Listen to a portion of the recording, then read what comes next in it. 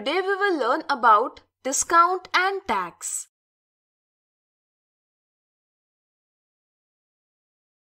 Often, shopkeepers give some discount on the marked price, that is MP, of the item to attract customers and to sell their goods. For example, the marked price of a shirt is 250 rupees while its selling price, that is SP, is 200 rupees. In this way, the customer is getting some discount on the marked price with which he can buy the shirt for 200 rupees. The reduction given on the marked price of the article is called discount. Can you tell us how much is the discount here? Think. Let me tell you. We find the discount by subtracting the selling price from the marked price. In this case, discount is equal to marked price 250 rupees minus selling price 200 rupees, which is equal to 50 rupees. Mostly, the discount is given as a percentage. Therefore, we will calculate the percentage of discount in this case. Since the discount is given on the marked price, we consider the marked price as the base using which we represent the discount in percentage. This is how we do it. Like here, discount is equal to 50 divided by 250 multiplied by 100% is equal to 1 divided by 5 multiplied by 100% is equal to 20%. Now, let's know about the tax related to shopping. We buy different kinds of things. Have you looked at the shopping bill properly?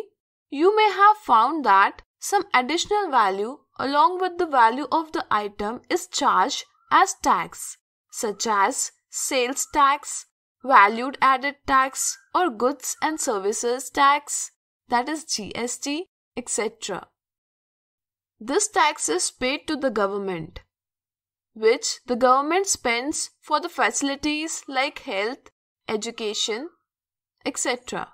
Most taxes are represented as percentage. Let us learn some examples how they are calculated. Saili buys a book worth rupees 300. If the sales tax rate is 7%, then how much amount she must pay to the shopkeeper? Here, the selling price of the book is 300 rupees. Sales tax is always on the selling price of the article and it is added to the bill amount. In this way, there will be an additional 7% sales tax on 300 rupees. That is, sales tax is equal to 7 rupees divided by 100 multiplied by 300 is equal to 21 rupees. That is, buying a book of rupees 300 will incur a sales tax of rupees 21. That is, the payable amount will be cost price plus sales tax, which is equal to 300 rupees plus 21 rupees is equal to 321 rupees. The Government of India has implemented Goods and Services Tax or GST from July 2017. This tax is levied on the supply of goods or services or both. Suppose a shopkeeper sold TV for rupees 18,880, which included 18% GST. Find out what was the value of TV before adding GST. 18% means 18 by 100, that is, if we consider the initial selling price of TV as 100 rupees, then it includes GST of rupees 18. Thus, the selling price will be 100 rupees plus 18 rupees is equal to 118 rupees.